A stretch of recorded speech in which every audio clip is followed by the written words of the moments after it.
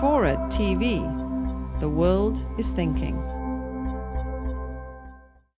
When we talk about religion, and I'm talking about all religions, we are not talking about personal confessions of faith.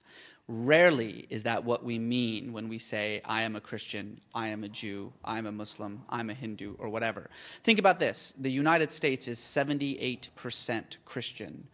Now, think about that for a moment. Do you really think that 78% of Americans go to church on Sunday? Do you think that 78% of Americans read the Bible on a regular basis? Do you think that 78% of Americans can tell you anything about the gospel story at all? Of course not.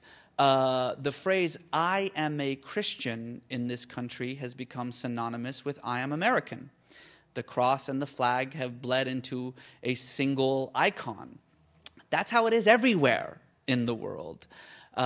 When you make a statement of faith, you are making a statement that is about your identity. It encompasses your ethnicity, your culture, your nationality, the way you understand the world.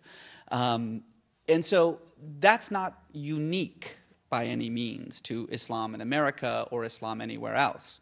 But if I can get academic for a moment here, I do think that it's important to recognize that, as I mentioned earlier, as nationalism begins to give way to other forms of collective identity, and this is happening already all across the world. We're a little bit late to it in the United States. I always sort of say that we'll be the last nation standing, and primarily that has to do with our history, but it also has to do with the fact that we're an island in the middle of an ocean here in some ways. And so in much of the world, as religion or ethnicity or tribe or kinship begin to replace nationality as your primary marker of identity, your sense of collective, your sense of society is going to change. It's going to expand because it's no longer limited by geographic borders.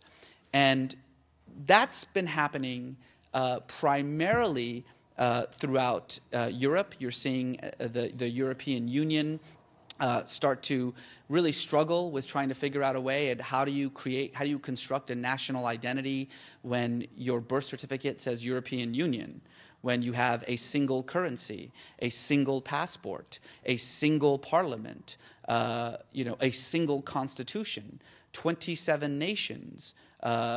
How do you construct a distinctly Danish identity in the midst of that? Or does your sense of who you are expand beyond Denmark? And do you think of yourself primarily as European first and Danish second? In the Middle East, you're seeing this a lot with people trying to figure out, should I define myself as culturally Arab or nationally Egyptian or religiously Muslim?